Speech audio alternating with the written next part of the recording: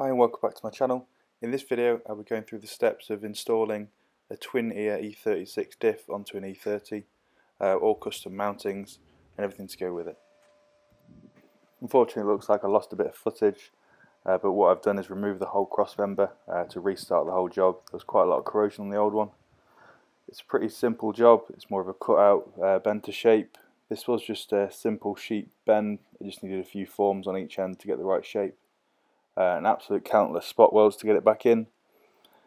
The cross member sits on the two chassis legs, so that's quite good for a reference point.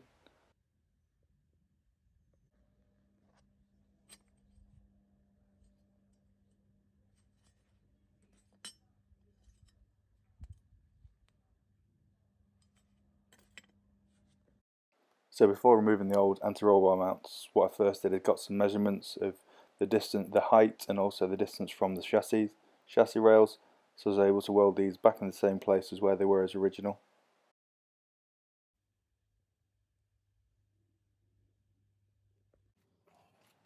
Now to installing the subframe and diff temporarily, just to get the distance correct. I do have a measurement for this, so I was able to set that up correctly, and then you can work to make the mounts off that. Top tip, do not install a diff on your own, it's rather heavy.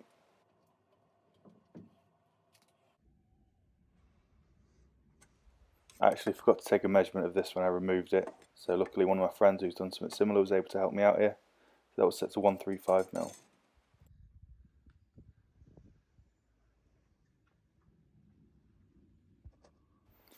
So I made this rough start on the mount a while back now. What this is a little spacer that's able to sit on the inside of the bush. If you didn't have this, it would be sitting on the whole face and that wouldn't let the bush do its work.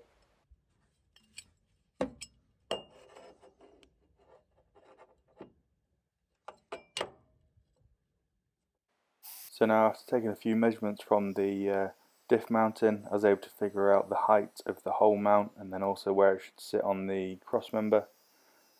So first I'll just take a little cut to get the angle right, and then I was able to go with the full thing.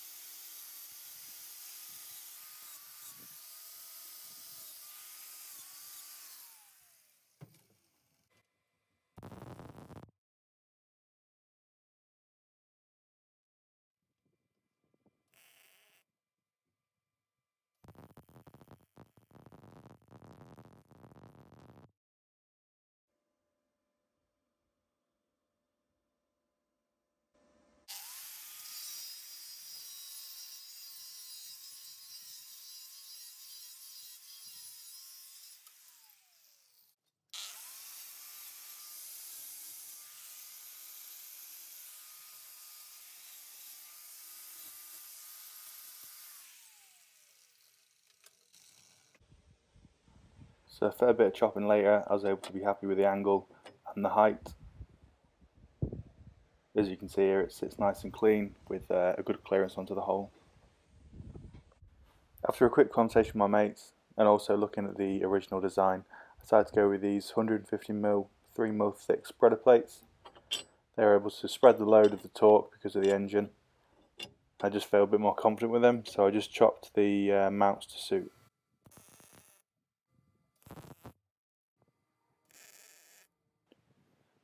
With a few tacks to hold it in place, I didn't want to do anything more because it's quite an expensive diff now. Then I was able to check the fitment, able to remove the diff, then we can fully weld it in place.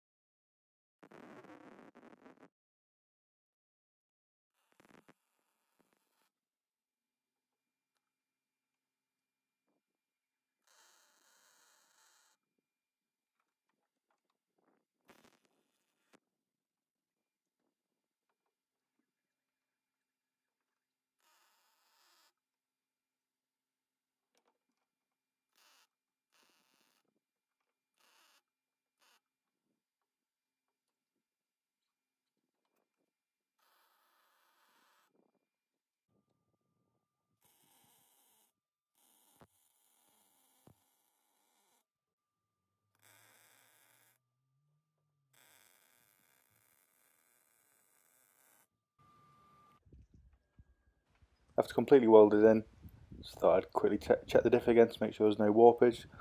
Luckily there wasn't, so I was happy with that. We can now remove that and get on with the painting.